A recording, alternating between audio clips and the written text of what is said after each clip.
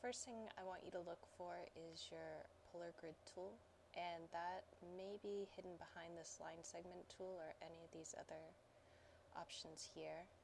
I'm going to hold down Shift while I draw a grid. You see I have this set up for 8, which I like because a granny square has 4 corners, but there are also things that go up and down, left to right. If you do not have the right number of segments, I'm going to undo that. I can option click. Make sure your width and height are the same so it's square. You can have the number of concentric circles you want and the number of dividers you want. And I would say it's a good rule that for motifs you should have double the number of points on your motif at least, because there's generally stuff that's centered within each repeat in the motif. So I have 8 for my granny square, and that's just going to draw that for me. And I'm going to go up to View, Guides, and I'm going to say Make Guide. And that's going to turn whatever I had selected from an editable item into a guide that I can snap to. I'm also going to make sure my smart guides are turned on and that snap to point is turned on. And this is my layers palette. I'm going to also have this be my foundation row. And that's the basic setup. This guide will disappear anytime I am not viewing that layer. Another thing I want you to look at is your preferences, general. You may want to turn this off when you're not doing crochet charts, or actually turn it on when you're not doing crochet charts, but for this type of work I like to have scale, stroke, and effects turned off, and I'll show you why. I'm going to press OK. It's turned on right now. I'm going to grab some of my symbols. I'm going to grab a double crochet and a single crochet because that's what we're going to be using today. I'm going to select these and break them from the symbol library. So right now they're linked up to what's in my symbol library here, and so I can't really modify them. If I break the link, then I can modify them as I need to. So watch what happens if I scale this double crochet up. All the strokes get thicker, so it no longer looks like it relates to this single crochet. I'm going to undo that. I go back to my preferences, general, and turn this off. And when I make this bigger, the stroke stays identical. It doesn't change at all. And I want that. That way I can make symbols bigger and smaller, and it always looks like it was drawn by the same person at the same time. So go ahead and do that. So I've taken these symbols out. Because I broke the link, now each stroke of this double crochet is separate. I'm going to go ahead and group them. And I do that by selecting everything and Command G. This is a Mac. You might need to use Control anywhere I say Command, and Alt anywhere I say Option for PC. Great. So we're on our foundation row. I don't need these. For my granny squares, I like a loop in the center, so I'm going to select, let me just make that double. I'm going to select my ellipse tool. I'm going to hold down Option, and that's going to allow me to draw from the center out. And I'm going to hold down Shift, which is going to constrain it to a circle. I'm going to draw my foundation chain. I'll go to my strokes. I want my weight to be 1.5, and I like to make this a dashed line. And if you've never played with this, you can set different dashes, gaps, and they don't have to match. And you can make it as complicated and interesting as you like. Click off so you can see it. Obviously that's overkill for what we need, but I'm just going to go ahead and set this to my favorite default, which is a 2-point dash. And if you don't specify it just puts its own gap in, and that's fine for me. That's my foundation row. If I go back to my layers and I make a new layer, round 1, I'm going to grab these two symbols and I'm going to drag them onto round 1. I'm going to lock my foundation chart. I don't need to do anything else to it. One thing to keep in mind when you're making your layers, if you double click, right now I have blue selected here and yellow would work too. It's not going to preview, but be careful what color is selected here. If your symbols are black and you choose gray or black, then these little guidelines that tell you when you have something selected are going to blend in, and it makes it much harder to see. So try to pick colors that will stand out for you when you select them, and then pick a different color for each layer. So you can see foundation was blue, my round 1 is red, and I'll keep going in that manner. So since we're doing a granny square, I want to have a cluster of 4 double crochet. I'm going to put this here, going to click the letter R, and that's going to select my rotation tool. I'm going to click right here. This is where I'm going to originate my rotation from. And I'm going to just grab this and pull it out a little bit. Right? So I've just rotated it along the center axis here. Then I'm going to click the R tool again and click in the middle. I'm going to hold down Option this time, and that is going to allow me to make a duplicate. So the same one stayed there, I didn't touch it. You know you have the right thing selected when your arrow changes. Do that again, because I'm going to select both of these. R again, click in the middle, and now see how my cursor changes when I click on Option? This is Alt, most likely on a PC. Just pull it over, and now I have a cluster of 4 stitches.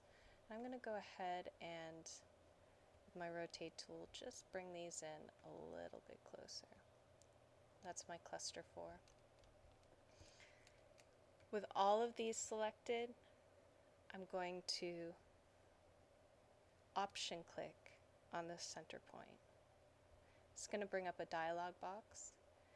And since I know that I'm going to have 4 of these clusters around a circle, 360, which is how many degrees you have in a circle, divided by 4 is 90. So I'm going to put 90 in here. 90. I'm going to click copy. And that left our first cluster and duplicated it. Now if I Command D, it'll do the same process all over again. Command D twice. So now I have my 4 clusters, and the only thing I have left to do is to create my chain 4 or 5. I mean, you know, you can do your granny squares how you like. Let's do chain 4. So I do 2 chains. I'm going to Option click. I'm going to rotate this 90 degrees. You can also copy and paste if you like, Command C, Command V, but I find that the Option drag works really beautifully. I'm going to select all 4, click the letter R again, Option click, and copy. Command D, Command D. The last step in this first round is to add a slip stitch. I'm going to drag out my slip stitch. I'm going to break the link to my library. And then I'm going to just zoom in a little bit so I can really see what I'm doing. And I select the letter E, that's this transform tool, and I can really get that down there and nudge it into place. And let me show you another little set of settings that you might want to look at for nudging in your preferences. Here it is, under General. So we're back here. I have my keyboard increment set to this ridiculously small amount. You'll want to play around with it. The default is much higher. So let's say I have this set to 0.05 and I click this. It's going to move that little guy around quite a bit. And there's really no way to finely tune where that item goes. If I set my increment to something like 0.0011, which is what I have, then it moves just the tiniest amount. And then when I want a bigger increment, I can hold down Shift and it moves 10 times that amount. So that gives you that really, I want to move things pretty far option, and I just need to nudge it a tiny little bit. So Illustrator, Preferences, General. That's also where we had that scale, stroke, and effect. Keyboard increment. Good. Alrighty. So I've created round 1. I now need to create round 2. I'm just going to duplicate it. And then I want to lock round 1 because I don't need anything on that round. And I want to rename this round 2, and I want to give it another color that will stand out. We'll zoom out a little bit. And what we're going to do is select this, and I'm going to hold down Option. No, not Option. I'm going to select these, and I'm going to hold down Shift because I want to move these exactly 45 degrees. See how this is remaining in alignment here? I want that. And then I want to take this corner and I want to move this. Oops. You have to hold down Shift after you start moving, or it does what it was doing to me. Shift. Start moving, then hold down Shift. I don't want to bring this guy. So that's in place.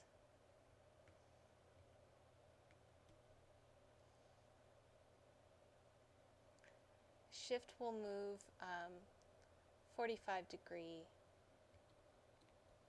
increments. So you can do straight to the side, straight up, or any of the angles.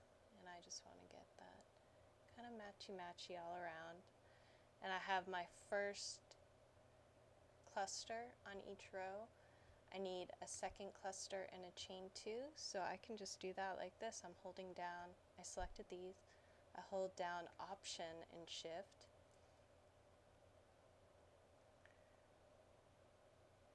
And it looks like I need to just do a little bit of tweaking in here because I'm not getting a nice corner. So what I'll do is, and we're just going to set this up for this round, and then each subsequent round will be a little bit easier because we'll have our nice corners all set up. So since I'm making some tweaks here, I'm just going to go ahead and delete these. I'll show you why. It's not as bad as it sounds, because we'll be able to just rotate this around. So that looks pretty good. And we can do, let's make these go down just a little bit. I'm holding down Shift to nudge it 10. And then Rotate tool, Option, click, and copy it 90 degrees around. Copy that, copy that. And then I just need to add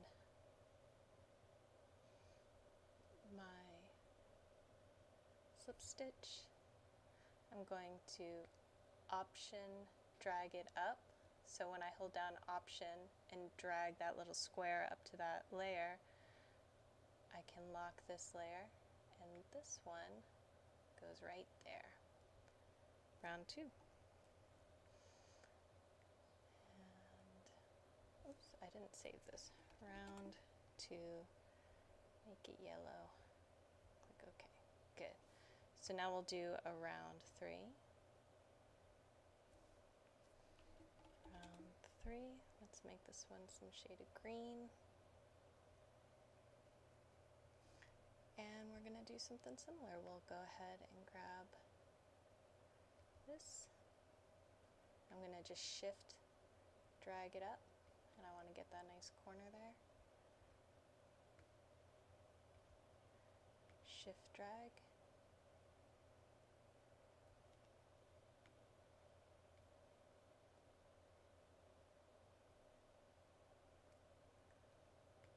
Shift, drag. You'll see the smart guides that I turn on are telling you when things are in alignment, so you can sort of get a feel for how neat your chart is looking. I know I want to be kind of in alignment with what's already there, and that's good enough. I can nudge that into place, and then shift, drag. So it looks like all we need is to Option, Shift, drag over one more cluster chain 2, and make sure that's nice and centered. Option, click for the rotate, and we'll copy that, then Command D, and we have 3 full rounds, and I actually think that my slip stitches should be over a little bit. I think they should go here because you would start with a double crochet, and I think this one can go here,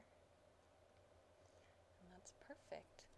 So now we have a chart with 3 rounds and a foundation row. We can start going in and colorizing. I'm going to select my foundation chain, and I want to make sure I have the stroke selected over here. Then I can make that my foundation chain color. To make this easier to see, I'm going to turn off the guides, and I just do that with Command semicolon. Go back to my layers. I will lock the foundation row, unlock round 1. I'm going to option click on this little preview on round 1, and that selects everything in that round. And if we go in, and I unselect my little slip stitch. A slip stitch is a circle, so it's only got a fill, it doesn't have a stroke on it. And I think it might also still be attached to its symbol, so we'll check that in a second. I want to select the stroke, and I want to make round 1 magenta. Let's see if this is still attached to its symbol. Nope, it's good. So then we can also make this magenta. And I want to do the same thing for the 3rd round. I keep the 2nd round black. So I go to my layer.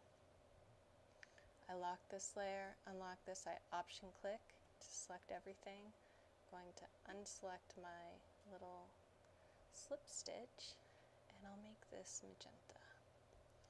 And then I'll select my slip stitch, and I'll make that magenta.